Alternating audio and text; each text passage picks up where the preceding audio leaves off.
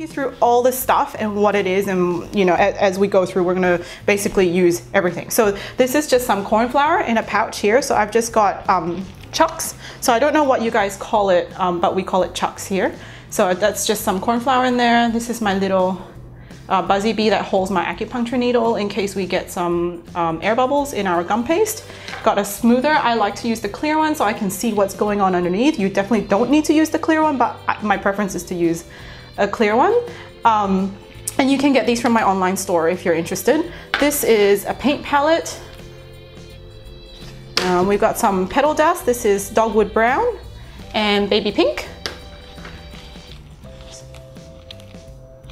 Some edible art colors. So these are made by Sweet Sticks, and they're made in Australia. They're Australian made, and I love them. They're beautiful, and they paint on beautifully. And the thing about them I love so much is that because you can paint on something like this, and then you can pick it up and then be able to stick it straight onto your cake without worrying that it's going to smudge, right? Let's put that there.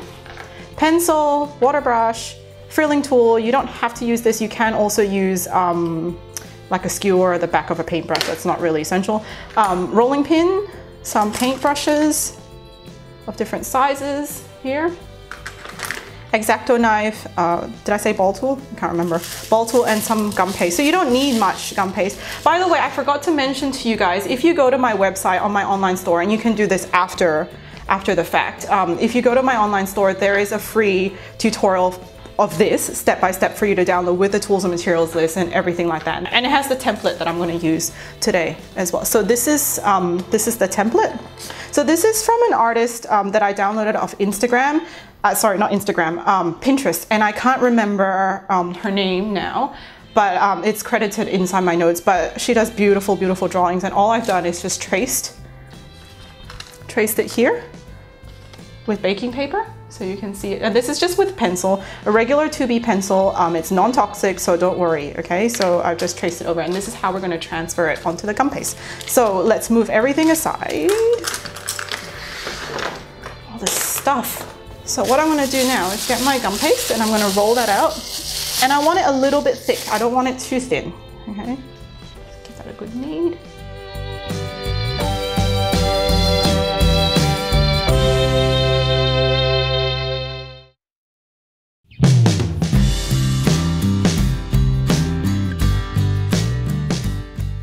Okay, so I rolled it about, this would be 3 to 5 millimeters thick, I would say. Okay, so you don't want it too thin. You want it a little bit thicker so you have time to move it around. Sorry, not time to move it around, so that when you pick it up, it's not a problem. You can move it around without it getting kind of stretched out of place. Okay, so we've got our image there. Okay, pencil side down. You want to press that there. So typically, if this was on a cake where the fondant is already firm, what I could do is just get one of these tools and kind of scratch and transfer the image across. But because this is fresh, if I did that and I scratched and I tried to transfer the image will transfer, but also all these scratch marks will also transfer. So we can't really use that to scratch. So we're going to use our smoother, and this is why I like it, because I can see what's going on. And I'm going to use this just to rub. Okay, if you don't have the smoother, what you can do is use a rolling pin, and you can do that as well. But I find doing this, you can see it tends to move the paper a little bit, so I try and avoid that. I'm applying a little bit of gentle pressure because I want the pencil to transfer. Okay, so now before you just go and lift everything up, let's take a peek and check that it's actually transferred. Because the last thing you want to do is lift that up and go, oh crap, it hasn't transferred properly, and then you have to try and, you know, reline it up. So now I know it has transferred.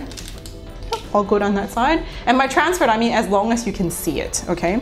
We're gonna lift that up. Okay, and now we're gonna start cutting it out. So if you live in a more humid country and you find like, oh, this is still really soft, I would suggest you give it a couple minutes to kind of firm up, because it makes cutting it a lot easier. This is a bit soft for me today, but I'm gonna show you how to handle it. So I've got my X-Acto knife. Okay, and I like to put it on a board like this so that when I'm cutting it, I can just move it around without having to pick it up and kind of destroy the shape. Okay, so we're gonna start cutting, and you wanna cut about 1 millimeter outside. I want to show you, I want to outline that and I'm going to bring it a bit closer. Okay. This gives us space to outline the shape properly. So I'm just going to go ahead and cut that. And this may seem time consuming, but this shape is not actually very complex. And if you're doing a lot of it, then maybe you want to invest in, you know, making yourself a custom cutter. There is a cookie cutter set out there called, oh, what is it called? I think it's like build your own custom cookie cutter set or something like that, where you can actually build your own custom cookie cutter. So if you're doing a lot of these, maybe you're putting them on a fondant cookie or something, then maybe it might be worth investing or in a kit like that and making your own shape.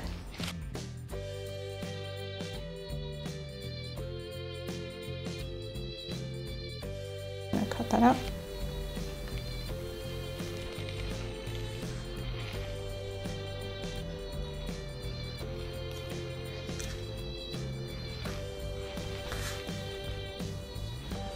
So I'm removing portions at a time because it makes it more manageable. If you go around and you try and trace it, it just doesn't end well and it tends to stretch the gum paste out of shape. So I remove one section at a time like that. And any bits that are a bit sharp, like you can see here, it's a little bit sharp. What you can do is just use your hands and cheat and just tap it in. And even the hands here, I would just tap that in and roll it around like that. Okay, and then we're going to continue doing this.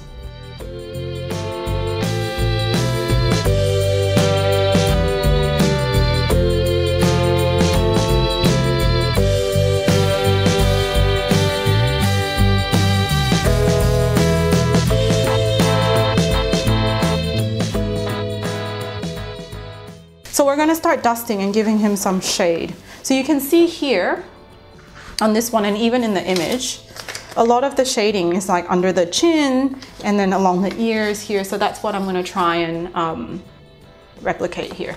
So we've got some dogwood brown. So I love this color. It's a beautiful color. Oops, there you go. I'm going to use a nice soft brush.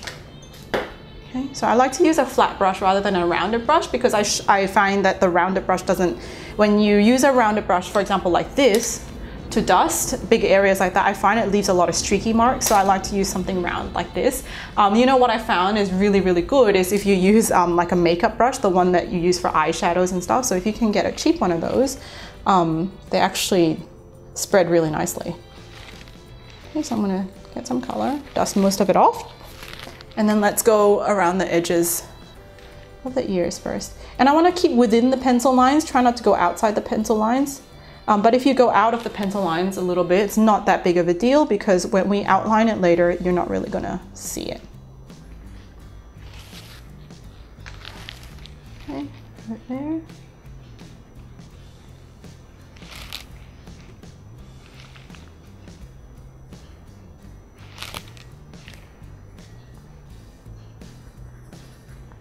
Okay, and then a little bit under there where the chin is.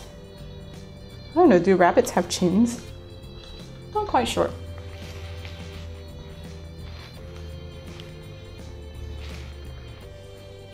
And the thing with dusting that I have a bad habit of, and I'm sure a lot of you can relate, is that I always tend to overdust because I dust and I'm like, I don't see anything. Go back and do a bit more. Still don't see anything. And then before I know it, I'm like, oh, it's black. So just go easy. And I always take a step back now and try and evaluate before I do anything further. Okay, so we've got some shading on his ears and under his chin here. And then along the hands or the paws.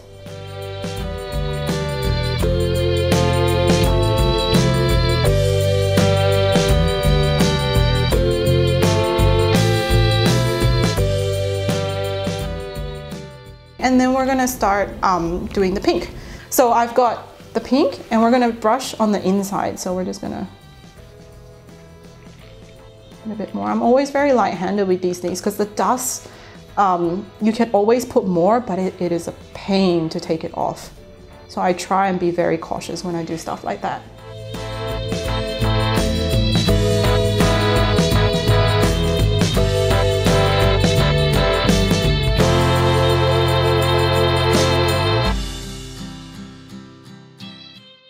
then we're gonna give him a little bit blushy cheeks.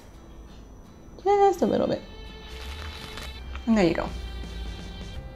Okay, so now we've done that, we're going to start painting his body. So let's start painting this guy. So I want to do a light coat of paint first, and then I'm going to do dark, like shade it a little bit darker on this end. So we're going to go over and do that very light thing first.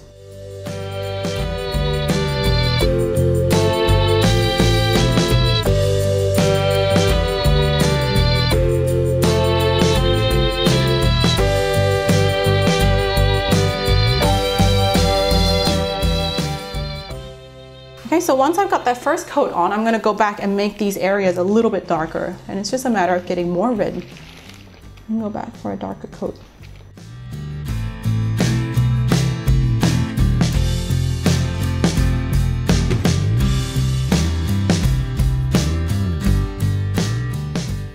So now once we got that, we're gonna start outlining this guy. So, bit of black, bit of white, I'm gonna mix that together.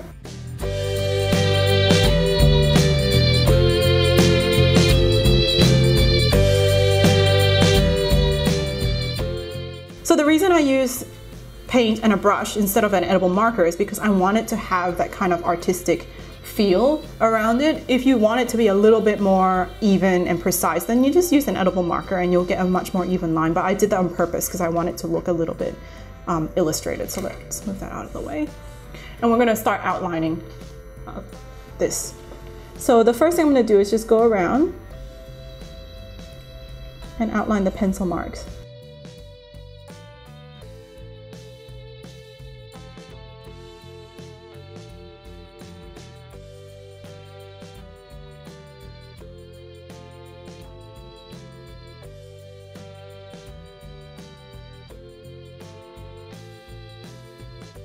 Okay, so we're gonna now do the outlines inside. And so with this outline inside the body, I don't want to go too bold. And by going too bold, I mean doing like a full straight line across. So what I'm gonna do is kind of stagger the lines just a little bit, just to kind of define it, but not overdo it. So let's give that a go.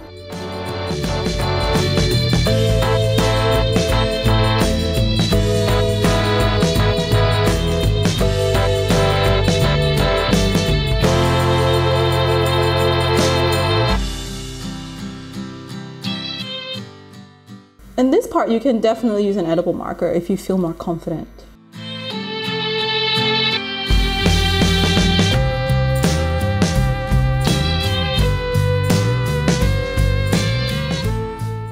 Okay, so I've got the gum paste. I'm gonna roll that. I'm gonna flatten that.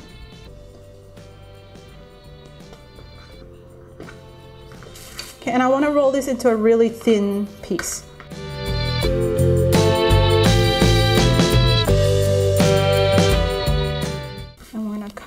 Into a strip that's about a centimeter wide by about 6 centimeters long. I usually do it by eye, so I can't say for sure. Maybe a centimeter and a half.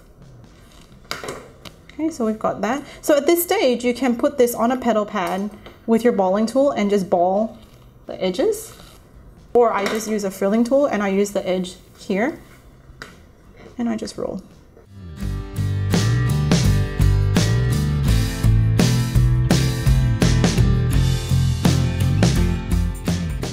And then on the other side as well.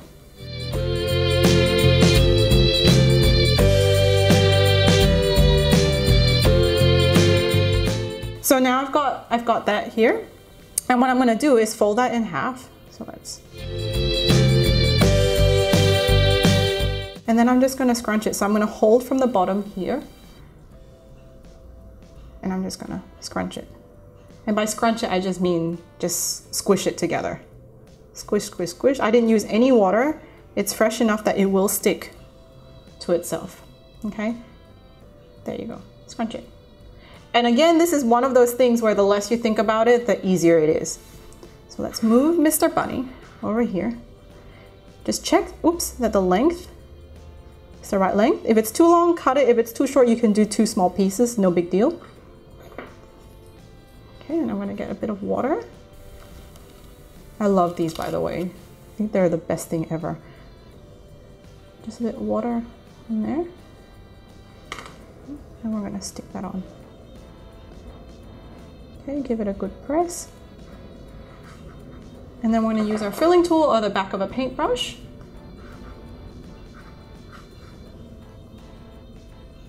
And just open that a little bit. Sometimes it just gets squashed when you're trying to press it down. So let's open it. All I'm doing is opening it and pressing it down a little bit so it sticks. But here, I'm just manipulating it and giving it that little bit more movement. Okay, here I might tuck that up a little bit just so you can see. Okay, now he's got his ruffles, yay! Okay, and then his little tail. So his little tail, bit of gum paste.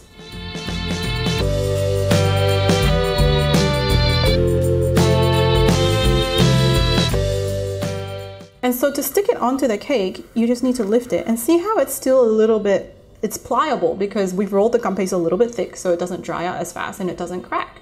And so you can just pick this up like that and move it, or you can turn it around, put a bit of water there, and then stick it straight onto a cake without having to worry that you're going to smudge the paint, which is why I love using the edible art paint. But again, if you don't have it, you can definitely just use gel colors and a bit of vodka to mix it and paint it. So there you go, a little bunny.